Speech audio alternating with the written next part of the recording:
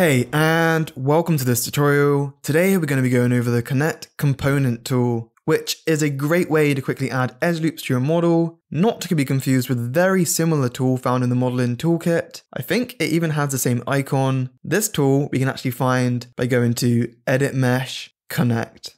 This year I aim to learn some new Maya tools. It's been a long time since I've looked through the documentation, and I hope to find some extra tricks I can use day to day. Right, so to the tutorial.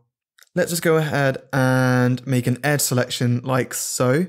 Selecting the edges that we want the new edge to flow through. Edit Mesh, Connect. Let's just click the little menu box. By default, Insert with Edge Flow is toggled off. So let's just click Apply and see what that does. It adds an edge without modifying our mesh. Nice. But what if we actually wanted this edge to flow with our existing curvature here? Well, toggle on, Insert with Edge Flow. I'll just undo that edge we made before. Click Apply. And now you can see that it's been added and the new edge respects the curvature of our surrounding mesh. Right, so now turning the slider to 0 will give us the effect of having the flow setting turned off. But this slider is a nice way to get an in-between effect if we need to.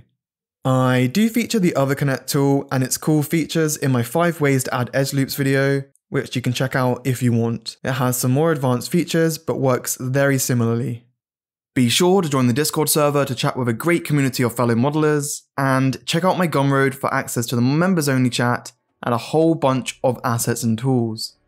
Well, thanks for watching. I hope you found this tutorial helpful. If you did, hit the like and subscribe buttons, come chat with me on the Discord, and I'll see you in the next video.